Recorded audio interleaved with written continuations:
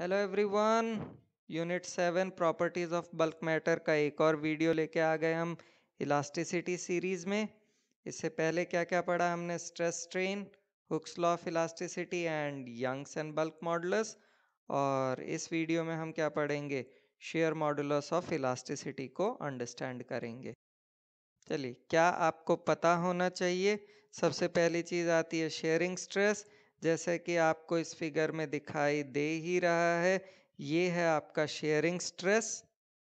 Sharing strain, इसमें sharing strain आपको बताया था theta is equal to delta x upon L होता है।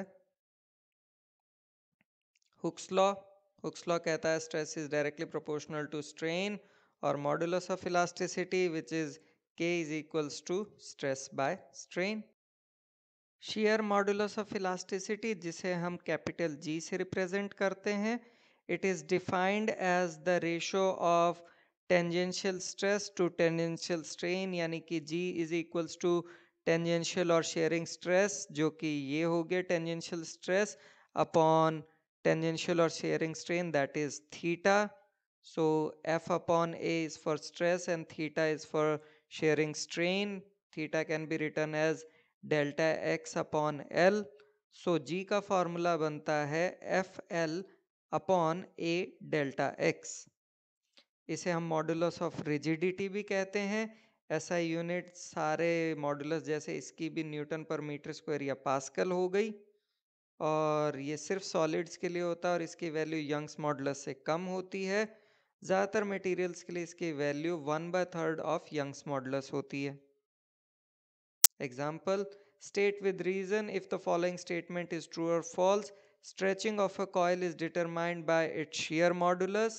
So this is true because G is equal to tangential stress upon shearing strain. Stretching a body changes the shape, that is the shearing strain, which in turn depends on shear modulus. Question number 2. A square lead slab of side 50 centimeter and thickness 10 centimeter is subjected to a shearing force of 9 into 10 to the power of 4 Newton. The lower edge is riveted to the floor. How much will the upper edge be displaced? G is given. ठीक है, तो हमें L given है, B given है, F given है और G given है। Area होगा L इंटू बी, वैल्यूज रखी, कितना निकला 0.05 मीटर स्क्वायर। ये डायग्राम इसी को एक्सप्लेन कर रहा है। शेयर मॉडुलस, शेयर मॉडुलस होता है एफ एल अपॉन ए डेल्टा एक्स। तो जी की वैल्यू रखी, एफ की रखी, एल की रखी, ए की, डेल्टा एक्स निकालना है, कितना निकला 1.6 into 10 to the power of -4 metre. Question number 3. The edge of an aluminium cube is 10 centimeter long. One face of the cube is firmly fixed to a vertical wall. A mass of 10 kg is then attached to opposite face of the cube. What is the vertical deflection of this face?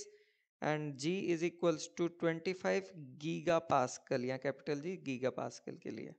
ठीक है, तो हमारे पास as यानी कि ए given है, उसे हमने metre में कन्वर्ट किया। एल भी गिवन है 0.1, एम इज 100 kg, जी बताई दिया, giga is 10 to the power of 9।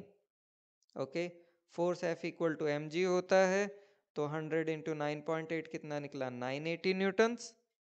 Area is a square which is 0.1 into 0.1, ठीक है, यानी कि 10 to the power of -2 metre square.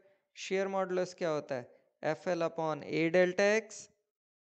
जी की वैल्यू रखी, एफ की वैल्यू 980, एल इज 0.1, एल और ए की बात है यहाँ पे, ठीक है। ए और डेल्टा एक्स की वैल्यू रखी, तो डेल्टा एक्स कितना निकला 3.92 into 10 to the power of -7 metre. ना एक्नॉलेजमेंट, गूगल बिंग एनसीईआरटी, जहाँ से जो कुछ लिया गया उसका धन्यवाद। And do watch the next video which is on applications of elasticity. Thank you so much.